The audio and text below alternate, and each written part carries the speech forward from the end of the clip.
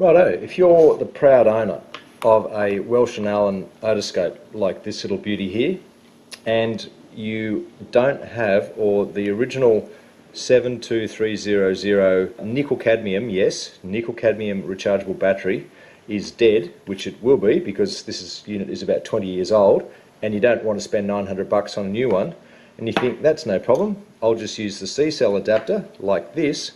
You put that in, screw it together, put your head on, turn it on, and all you get is an extremely feeble light like this. And you think, well, what do I do? Because what happens is these corrode and it creates more resistance in the tube than there should be. But you think, well, how can I get more voltage out of two 1.5 size C-cells by the seashore? Well, you can't do that. But what you can do is you can do a little bit of a hack and use one of these bad boys. This is a 4.2 volt 18650 battery. Now, the reason I've got one of these is because I just pulled apart a Dyson battery pack, and you get 6 of these in a Dyson battery pack. You can buy them individually on eBay for a couple of dollars each. You have to buy a charger, but what I've done is I just picked up a cardboard tube, you cut it like so,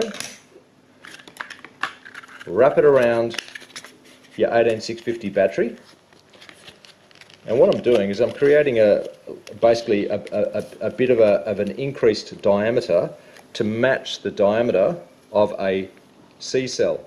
So, like they say in cooking shows, here's one I prepared earlier. This was 2 cardboard tubes. I've even written 18650 to C-cell adapter. So I slide that in there, but on the inside it's going to look like this. How do you get the voltage from the negative there and the positive there up to the end?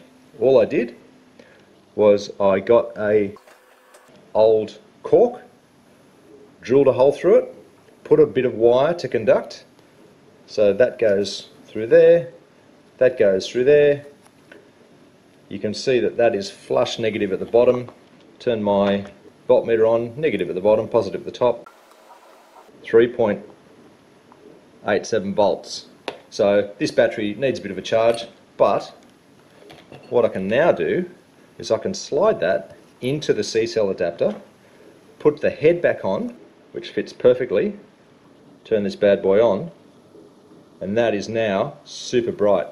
So there's a really simple little hack to all you medical folk out there that have an otoscope, a Welch Allyn, or probably any other brand. You don't want to buy the ridiculously overpriced nickel cadmium 72300 battery, but you want to keep your otoscope because they're a super handy bit of kit. This is a way of using readily available equipment. You don't need any fancy 3D printed object, you just need a cardboard tube from a toilet roll, and if you're not using toilet paper, you're a better person than I am. And I use 2 of those, they cost you nothing. The batteries you can buy on eBay or wherever for a couple of dollars, and this is a perfect solution. Alright, thanks for watching.